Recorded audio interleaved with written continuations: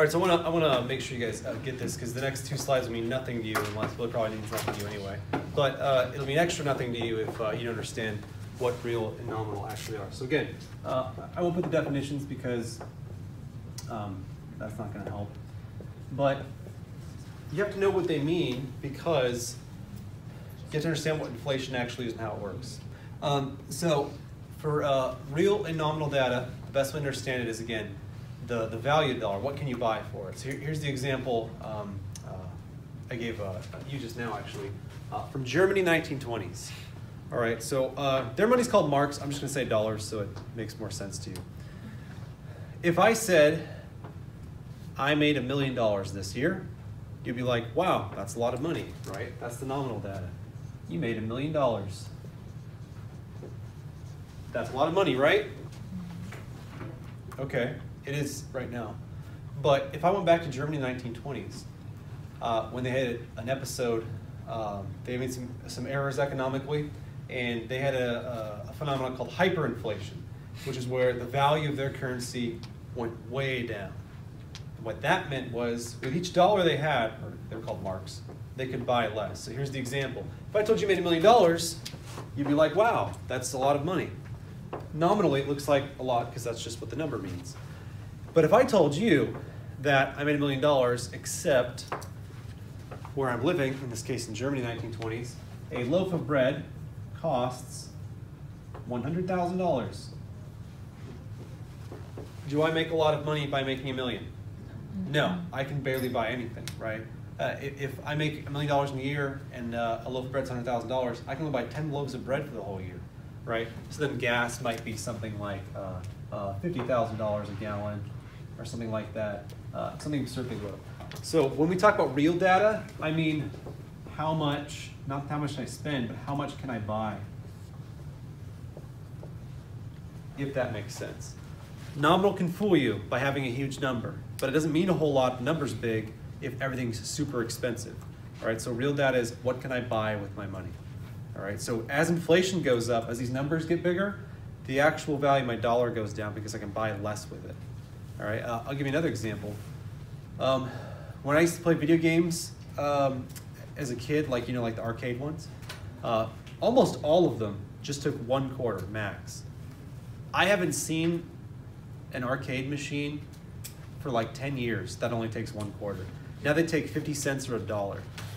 All right, so that's another example. It's the exact same thing, play the video game, whatever it is, but it costs, at least nominally, 4 times as much to put in 4 quarters instead of 1/4.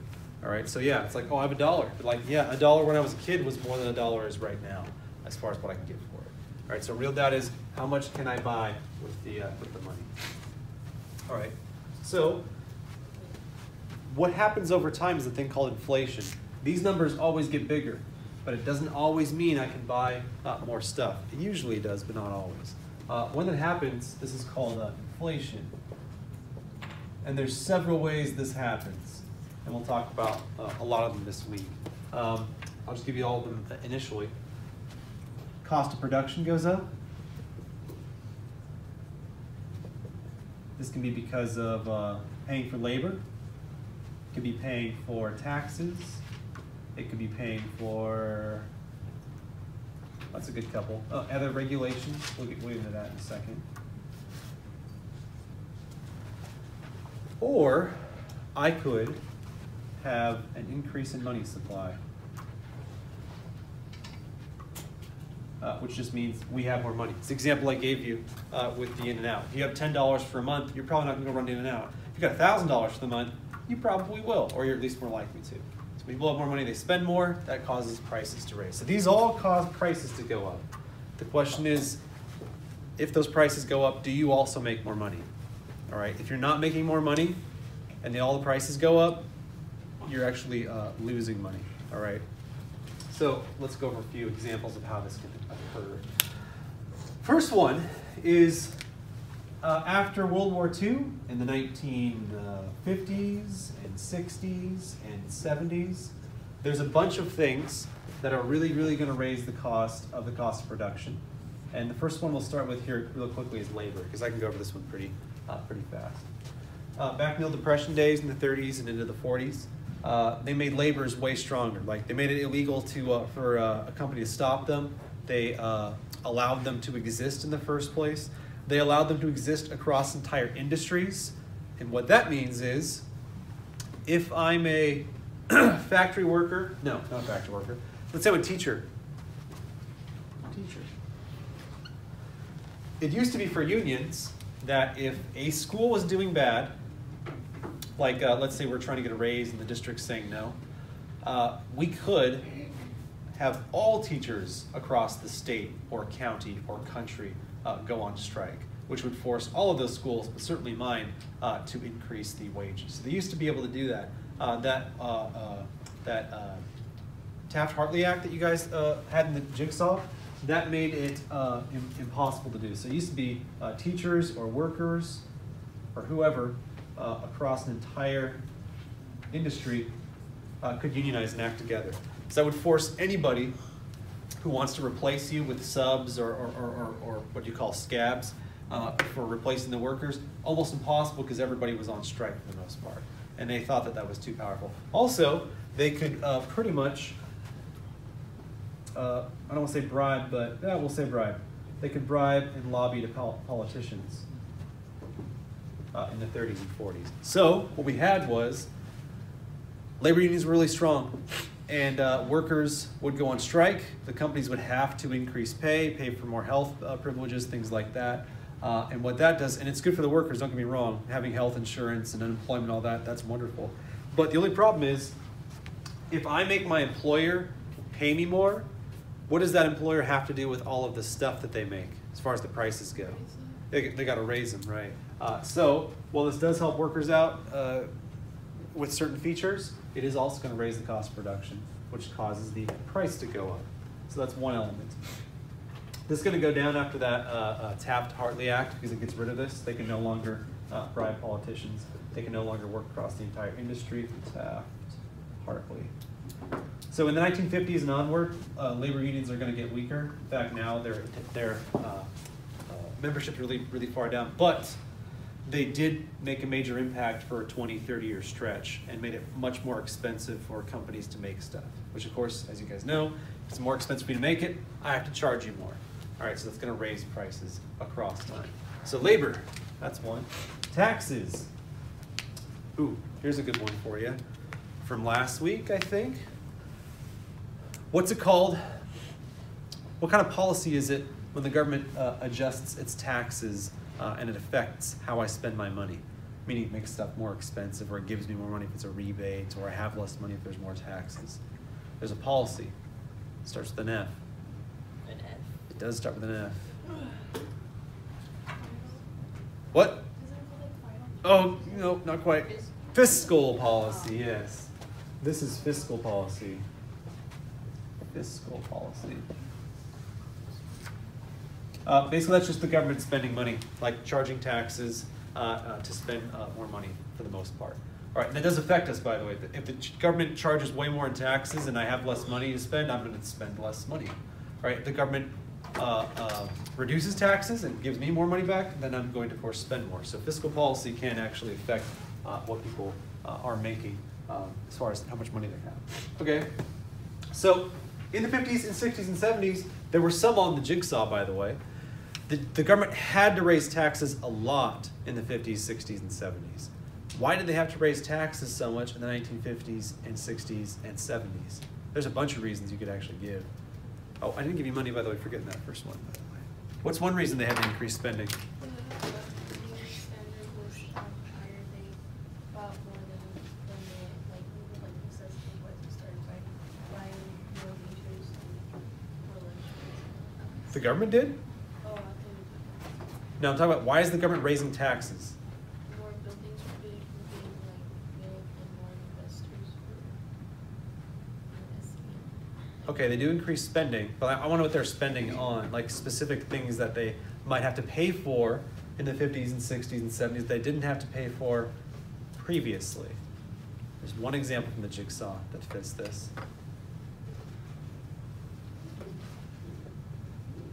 I'll give you a triple Morgan buck, but if you get it. They were spending more on welfare. What do you mean spending more on welfare? They we're putting money into welfare programs, but something back to. Yep. Great Society is a great example of that.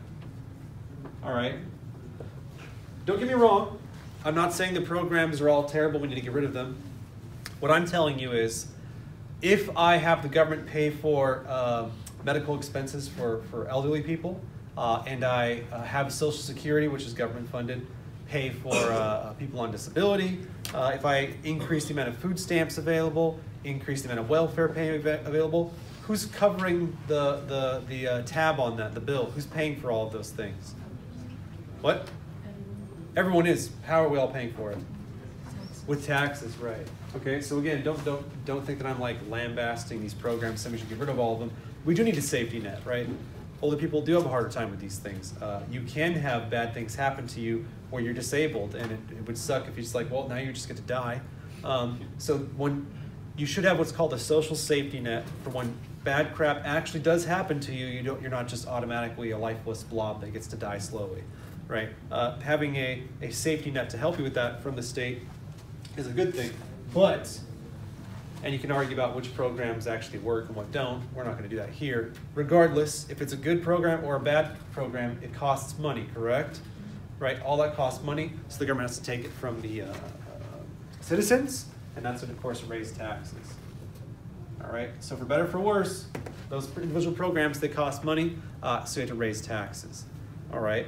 How does raising taxes make prices go up?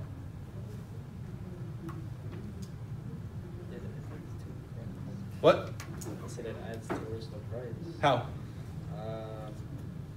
Takes like a percentage of the price and adds it. It does, yeah. So if you're talking sales tax, like here in California, if I go buy stuff, like it costs like 8% just to buy it here, right? So that's going to raise the price itself. Also, if I'm taxing the company, it's going to cost them more to make it, so they have to raise the price to make up for that. Yes. So again, these programs, again, you can argue about which ones are successful, which ones aren't. They still do cost quite a bit of money. Okay, so Great Society costs a lot of money, and any social spending, so that's what we'll call social spending. So government money spent on us in the welfare state. Okay, what else? What else does the government spend a lot of money on? That's a big one. Still not the biggest one, but it's still a big one. Making jobs. How so? Like public works projects. Okay, yeah. There's way less of those, but yeah, that's still part of it. That's worth putting in there. Public works. Highways, dams, bridges, etc. Got social spending on like welfare, social security, things like that. Public works, building roads, things like that that the government pays for. What else? There's another huge bill that the government's got to pay. Military spending, right. So that's a big one. That's one we need as well. You can't not have a military. And people can argue we spend too much or not enough on it, whatever. The point is, it does cost money, and we have to pay for it through taxes. Does anybody know why? I'll give you an additional bonus to this. Why is the United States spending extra money in the 1950s, 60s, 70s, and into the 80s? More so than they normally do. Except for World War II, of course, because that was a direct world war. Wasn't it because we were in war with Vietnam or something? We were in Vietnam, but like, you're right. I'm going to give you that. There was a big Vietnam War going on, but like, that's a small part of this large scheme where the U.S. spends billions of dollars across the world on multiple little wars or funding other wars. That's free trade. I'm talking about what are we spending money on? Vietnam War is a part of this bigger thing that has a lot of other conflicts in it. And these like wars specifically because they want other countries to be like free market capitalists. They do. They're fighting What was that like Cold era War. called? There we go, Cold War. You had a lot of wars that were being paid for. Either we're involved in directly, like in Vietnam, or we're funding other governments to try to stop the spread of communism, right? So Vietnam War is an example of that. All right, that's very expensive. There's one more you guys have not quite mentioned. Regulations. Oh, you know what? Actually, no. We were talking about taxes, so you guys got those. Well done. But there's one more I want to mention. So labor unions have made it more expensive to have workers, for better or for worse, in whatever category. Taxes are raised because of public funding for social programs like Great Society programs, public works, military spending, the Cold War. That all costs a bunch of money. So that's going to make taxes higher and cost of production higher and prices higher. What do I mean by regulations? What regulations? Health regulations. Health regulations? That's true. That's older, but yes, that goes back to like the 1910s and 20s and 30s with the muckrakers and all that. So you're right. I will include that.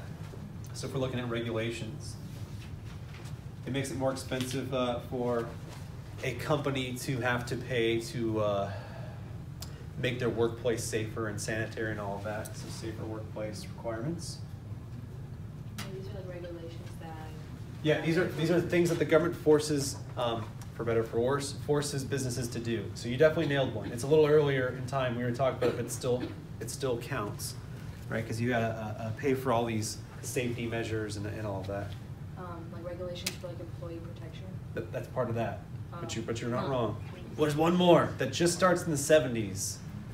Environmental regulations. Okay, cool. We got that. Right, that was part of the Environmental Protection Agency, started by Nixon in 1970.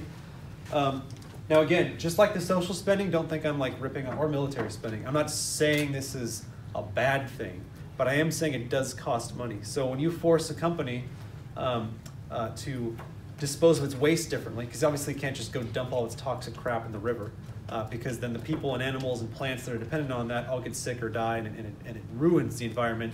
Even if you don't like the environment, you're not like you think that people that do are tree huggers or whatever.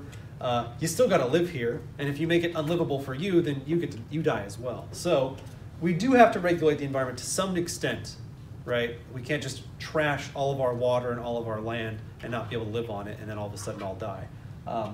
So in the 1970s, the government starts regulating that. They start requiring people to dispose of things properly. And it's more expensive for me to pay to transport my garbage to a dump or to some other facility that can properly dispose of it non-toxically than it is to just dump it in the river or the ocean, which is what they did for like 50 years. So when you require companies to get rid of certain substances that are toxic or radioactive and find a more expensive alternative, that increases their cost of production. If you force them to recycle or dispose of their waste properly, that costs money to transport and have it done. Needs to be done, still costs money though. So that's going to raise prices as well. So it's not any one of these things. I'm not saying we shouldn't spend money on the military. We shouldn't spend money on social programming, the environment. No. You could argue about how much we need to do, but we need to do all of those things. The only problem is, from an economic perspective, that's going to make it much more expensive to make things and buy things here in the United States. So that happens across a few decades, and what you have is inflation.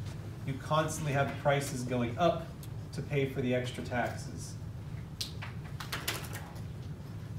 Okay, and that's pretty much it for this slide. I'll have to finish up this number page tomorrow. So, during the Cold War, this is where we get kind of a bad rap. During the Cold War, we were so set on stopping communism that we would stop anybody that was anti-communist. So usually it was us defending a fellow democracy, but sometimes we supported nasty dictators just because they were anti-communist. A couple examples: Idi Amin in Uganda was a bad guy who ended up becoming socialist anyway, but we supported him just because he was anti-communist and he was a humanitarian disaster. Pinochet, military coup, imprisoned and killed several thousand people, but we supported him just because he was in Chile, just because he was anti-communist. So yeah, we got some marks on our record for sure. But that's what I meant by sometimes we supported dictators, sometimes we supported democracies in the Cold War. It was anyone who was anti-communist. All right, so we left off on the monetary policy. I'm going to hold off that for 1 second because I want to talk about price controls, which I forgot to mention yesterday. So here's another thing that from the Great Depression up until just after World War II, I want to say 1947 was the last one that we had, or they took it away, 47, whatever it was. But price controls are, they can be effective, but they're usually more negative. So, well, first of all, does anybody know what I mean by price controls? Price ceilings, price floors. Yeah. What do you mean by that, though? You're right. Price ceilings, price. Price can be, how low it can be. And who's telling me how high a price can be or low it can be? The government, right. So this is when the government imposes a price floor, a minimum price. That could be wages or goods. Or a price ceiling, which is the maximum you can charge. Is that free market? If the government's telling the suppliers what they can and can't do? No, that would not be. And I'm not saying that nothing can ever be good with regulation, because we know you got to prevent monopolies and cronyism and protect workers to some degree, and environmental regulations, because the market doesn't do that.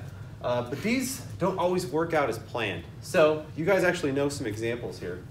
And the reason why I'm talking about these is, well, first of all, we have to for the test and standards, but these do contribute to some pretty nasty situations in history, and they do cause some inflation here in the US. So price floor, one example you guys probably know about is minimum wage.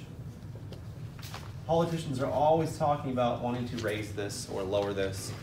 Some of us think, oh yeah, of course you want to raise it. How terrible are you of a person? Why would you want to lower it? There's reasons why people would not want to raise it or lower, or maybe even lower it. And a good example of price ceiling would be rent control. When the price of rent in certain areas gets astronomically high, like for example, if you are, because we're here in the Valley, if you want to rent a house, 3-bedroom house-ish, maybe 4-bedroom house, it's going to run you close to $2,000 a month, maybe a little higher, depending on where you're at. Anybody know what it costs to rent a single-room studio apartment in San Francisco right now?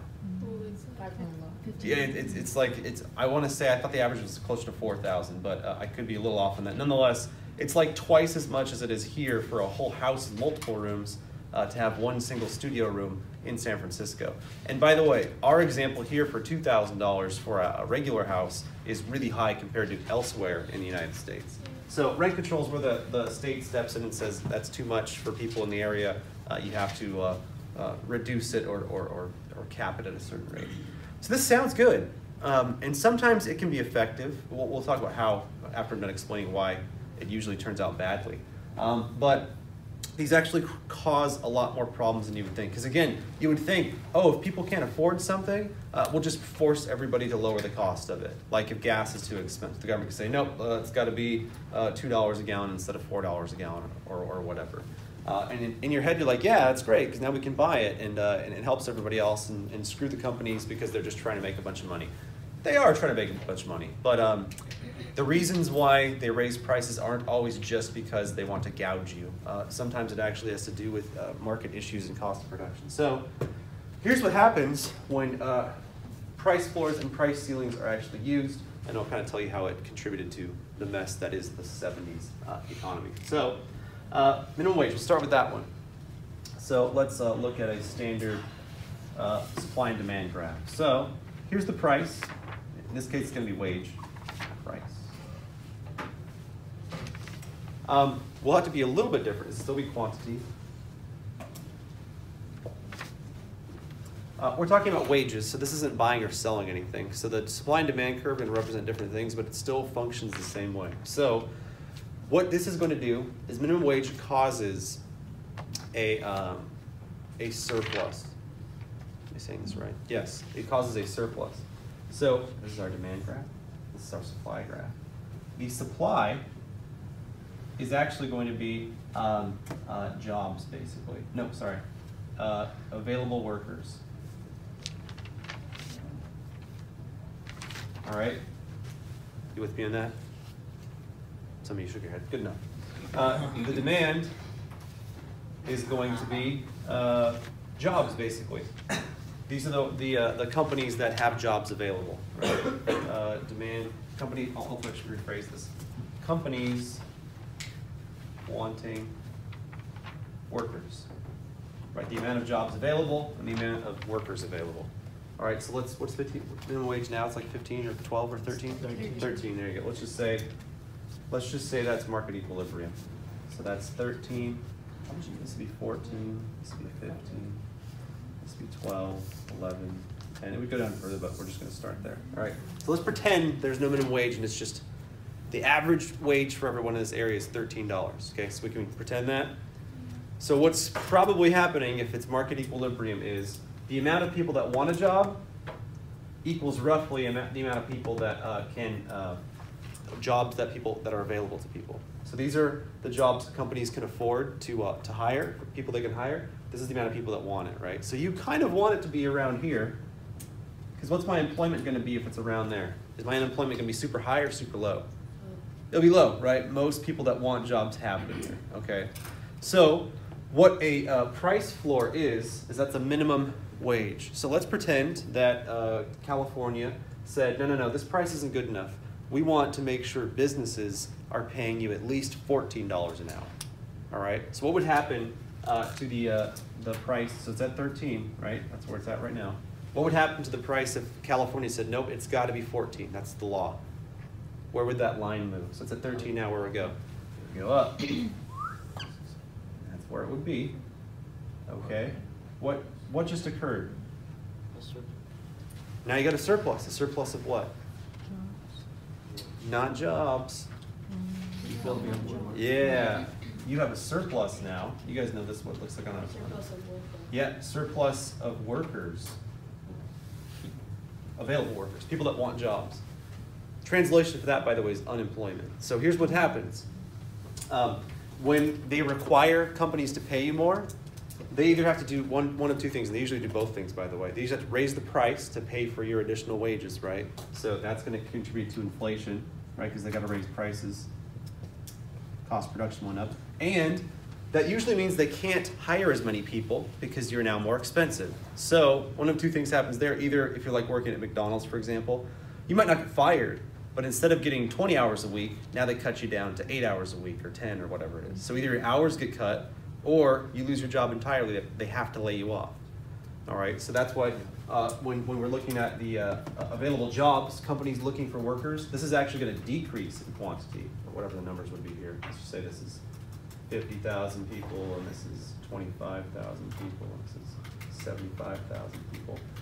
At this point, I would have several, tens of thousands of people without a job because they got unemployed or they got their hours cut and they want to work because they need more money, but the, in this case, the demand for labor, the producers, they can't provide that many jobs. So they can only provide this many, whatever it would be, about 25,000 or 30,000. And then there's this many people that want work, which would be like, I don't know, 60,000 or so. As a result, by increasing that price to 14, they just laid off and made unemployment go up by like 20 or 30,000 people.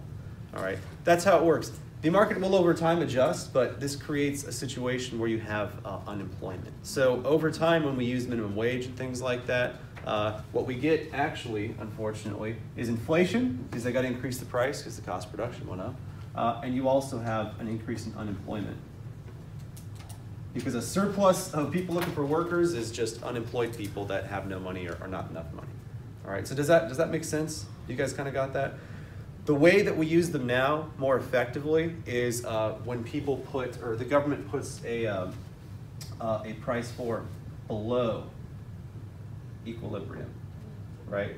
So here, that's equilibrium, right? That's what the current market is.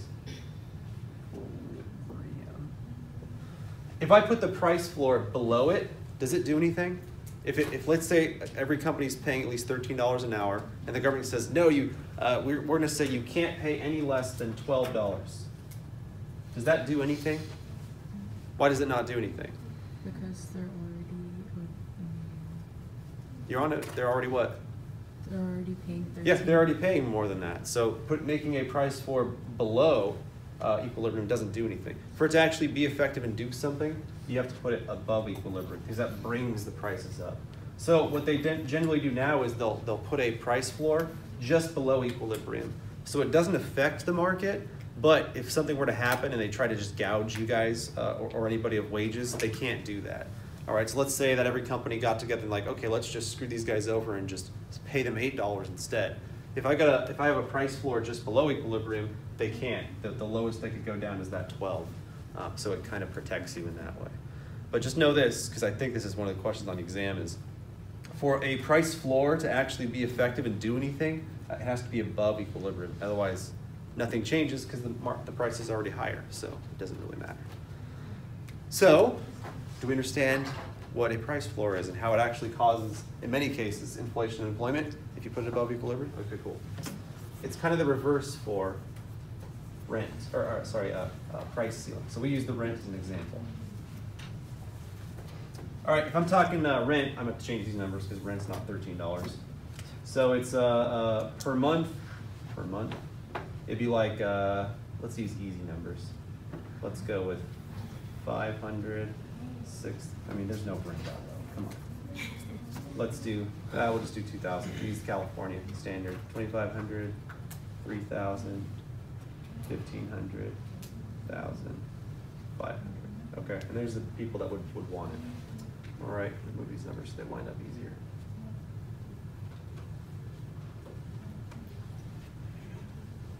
All right, if I'm looking at a rent here, right, this is the price of rent per month, and that's the amount of people that are willing to, the quantity. What would my supply and demand graphs be? This one's actually easier, it's just like we've done before. So who wants to rent things? What do we call people that want to rent? Homeless people, yeah. Well, we could call them prospective tenants. We'll just put tenants. Prospective means they're looking to, yeah, we'll be nicer than that. It doesn't mean that they're homeless either. They could be living somewhere else. They just want to move there. But yeah, prospective tenants. Prospective tenants. All right. So that's the people that would want an actual apartment or home or whatever. And who's supplying it? The landlords. Right. Could be a company, could be an individual, could be anything. All right. That's the company or individual that owns the property that is allowing you to live there with a contract where you pay them every month. All right. Okay, so let's pretend equilibrium in California right now is at 2,000. So that's where we're at. Okay, so roughly the same amount of people that are wanting a place is roughly the same amount as the people that are putting a place out for rent. Okay, so that's all right. If I was to put a price ceiling that actually did something, would I put it above or below equilibrium? Let's say I do put it above. All right, let's say it's 2,000 right now, and the government says, nope, California, the max you can charge is 3,000. Is that going to do anything? Why not? It's the max. The max is already. Yeah, it's not even at the max. It's below the max still, so it won't do anything. Maybe in 2 or 3 years, if they raise prices constantly and it gets there, it will. But right now, if it's 2,000 equilibrium and I say the max is 3,000, it doesn't do anything at the moment. So where do I have to put a price ceiling for it to actually be effective and do something? Below, yeah, because that would actually force the prices lower. All right, so let's say they do that. California says, nope, that's too much. We're going to require a maximum rent cost for whatever bedroom home at $1,500. What's going to occur? More people want to rent stuff. Okay, so the demand for people that want to rent is super high. We're at 75K here. But how many are actually available? Because it's now not as now they have to charge lower prices. What? Yeah, 225,000, right? So what is this situation called that I have here?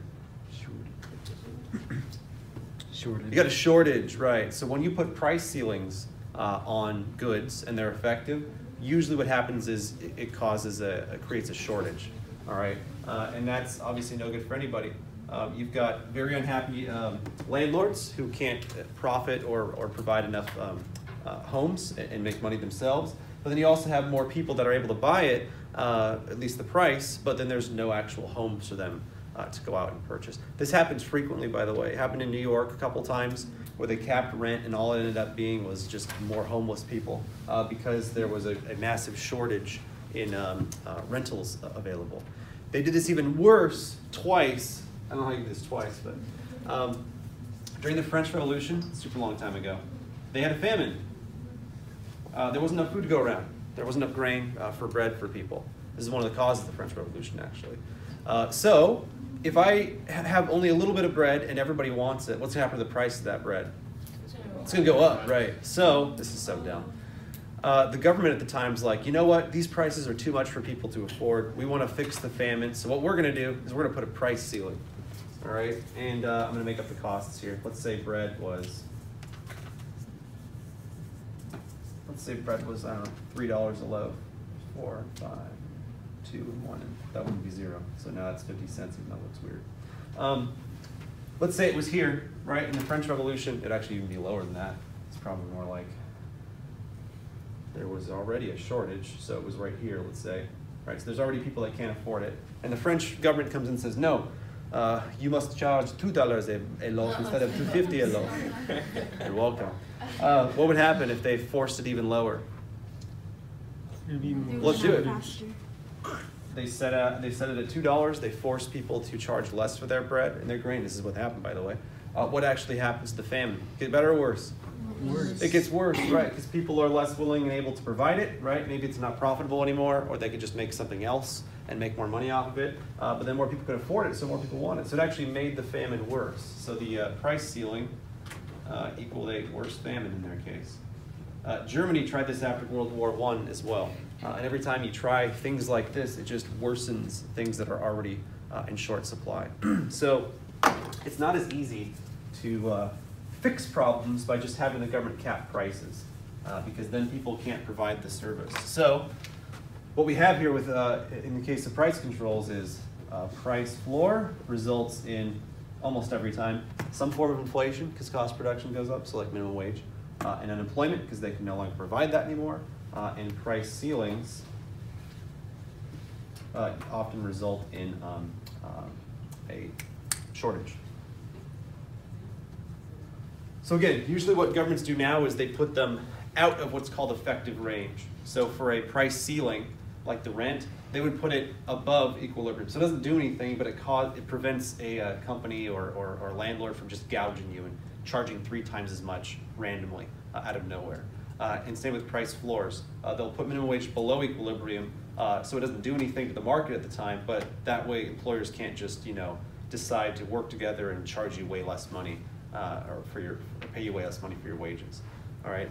But in the past, these things had been implemented. So what had happened across a few decades from the 1930s to the 1950s, at least, when unions started losing their impact after the Taft-Hartley Act, we had some inflation occurring. So we understand that. All right. You will have to know how to look at a price floor and price ceiling on a graph, and then know where they actually have to go to do anything. All right.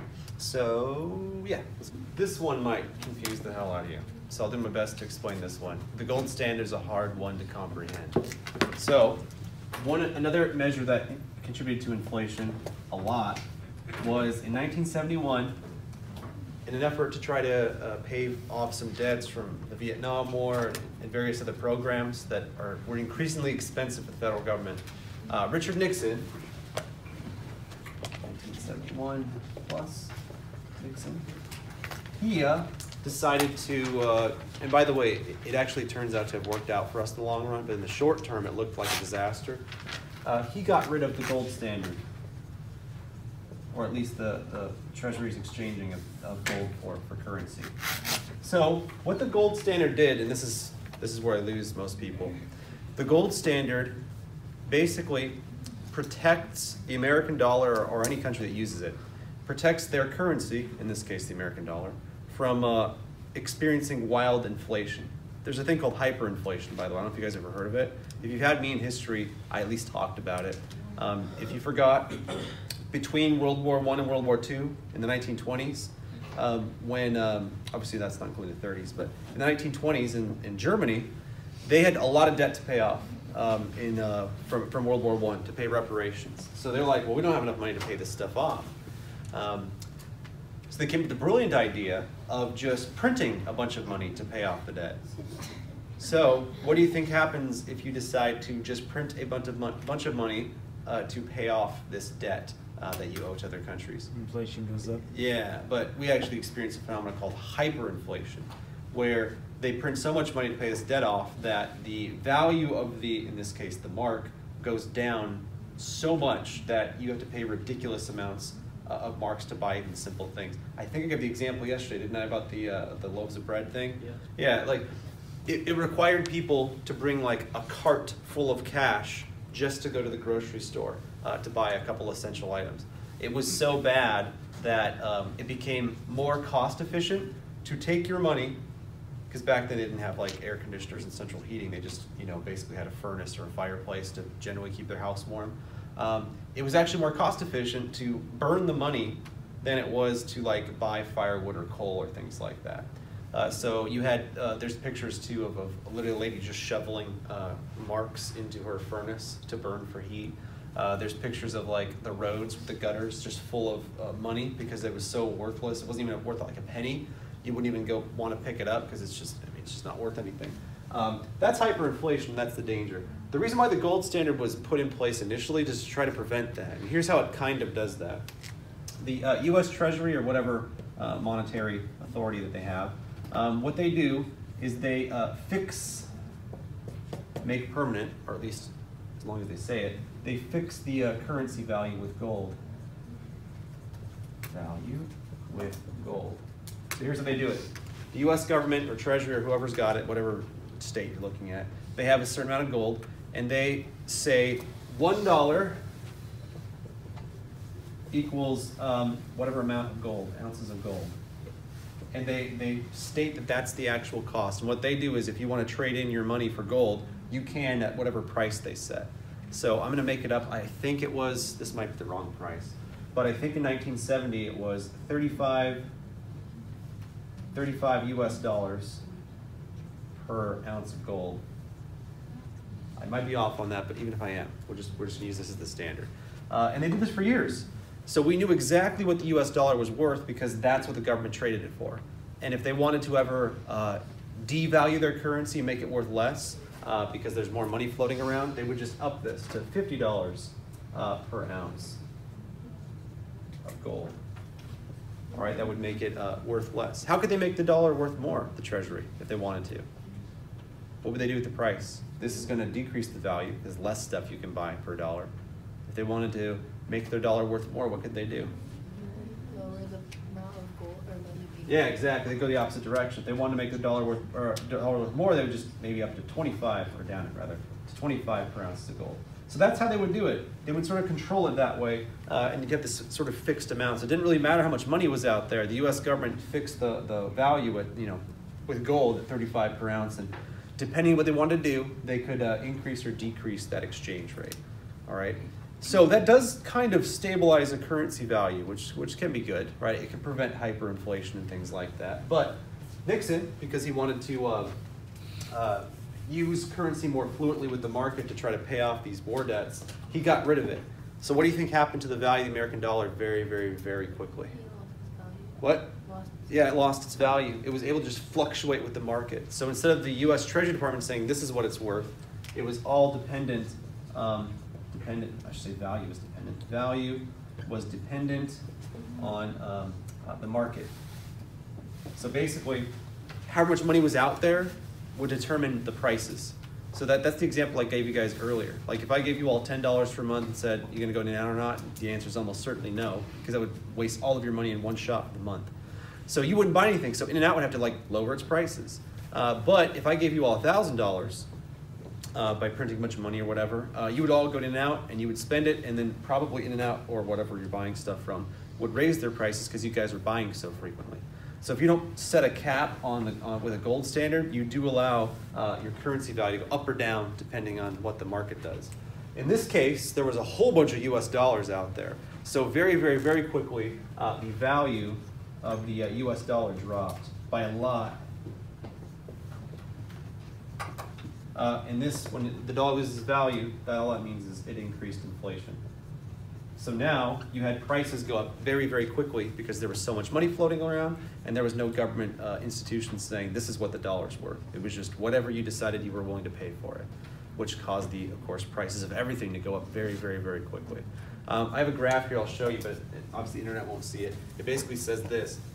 U.S. inflation from 1900 to now. So like this is 1900, this is 1950, and this is 2000. Obviously we're over here, but the amount of percentage of inflation, if this is like 1,000%, which is a tenth of the value, 2,000%, which is a 20th of the value. Inflation kind of went like this for the US. It was barely moving. It was upward just a little bit, and you'll see when I show you. It's basically a hockey stick graph. And then when 1971 hits, right when they get rid of this gold standard, what do you think happens to inflation? And it goes way, way, way up. So the US dollar now, compared to pre-1971, is worth way less than it was. It actually turns out that this worked out in the long run because there was so much money floating around and the world globalized, and that allowed inflation to not really matter as much because there was a lot of money to float out around the world. It actually turned out to be kind of a success, but in the short term, in 1972, 73, 74, it sucked for people. Why would it suck for people in those few years when it spikes really, really early and no one's ready for it? All your hard-earned money just like All your hard-earned money just lost value. Yeah. So let's pretend, since this is 1971 dollars, let's say in my bank account I've been saving up and I've got a house and all this, and we've done really well, and I've got $50,000 in the bank.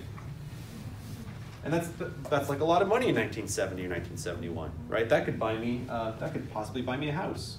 I could buy a house cash maybe if I saved up super well like that, all right? But what if I have a spike of inflation that goes up 500%? You can probably buy like a used car or something.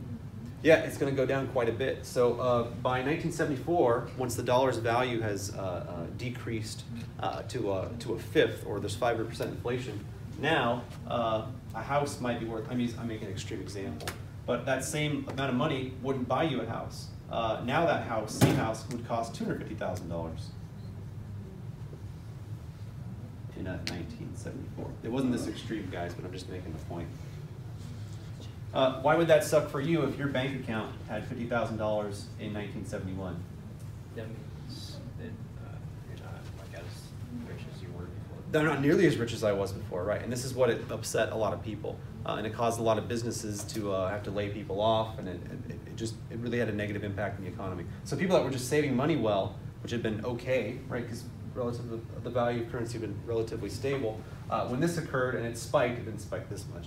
But when it did spike, people were kind of panicked because the money they had that was worth something in 1970 and 71 was worth much less. And it's not like they drastically earned more, so it was a problem for people. All right. Obviously, you're not going to have no money gained for 4 years, so they probably saved up to $70,000 or $80,000 at that point. But look, the amount that it's going to buy them is way less, so they actually lose value. This is why, by the way, it's generally not a good idea if you do have savings to just have it sit in the bank, because when inflation occurs, and it roughly happens at like 2, 3, 4% a year, you're actually just losing value every single year. The reason why you would not want to just stick it in a bank is because if it just sits there, you're essentially just losing money as far as money value goes over time. That's why most people choose to invest their money, which can be risky because you can invest in a stock and the stock plummets. But usually stocks or real estate or investing in a business or raw materials like oil, things like that, usually those go up with the prices.